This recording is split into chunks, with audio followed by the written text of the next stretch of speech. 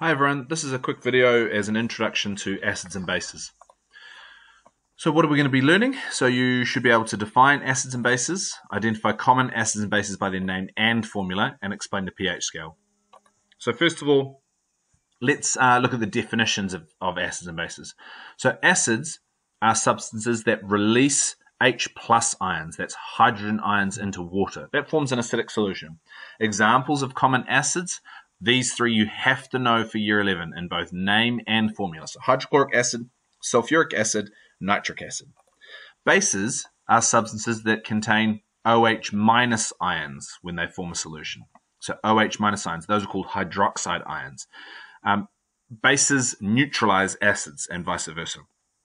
Now, the common bases that you have to be able to recognize, you don't have to know their name and formula specifically, but you have to recognize metal hydroxides, for example, sodium hydroxide, potassium hydroxide, metal oxides, so magnesium oxide, for example, and metal carbonates. Those are really common too. Sodium carbonate, magnesium carbonate, calcium carbonate, copper carbonate, and so on.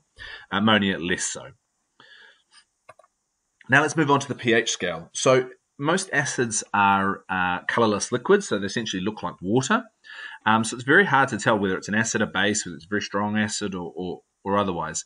So we have a scale that helps us to indicate to us on how strong of an acid or base it is.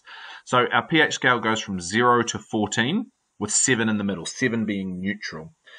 Any number less than 7 is acidic, and the most acidic is down at 0. So if you have something that's a pH of 6, 5, 4, something like that, it's going to be only slightly acidic, and down here is going to be very acidic. When we're talking about the opposite side of things, base, we've got something that's very, very basic is down at 14, and then only slightly basic is closer to 7. You'll see the word alkalinity here. Alkalines are bases that do dissolve in water. Okay, so that's our little finish there. Make sure you watch the other videos for the next bits of content. Thanks.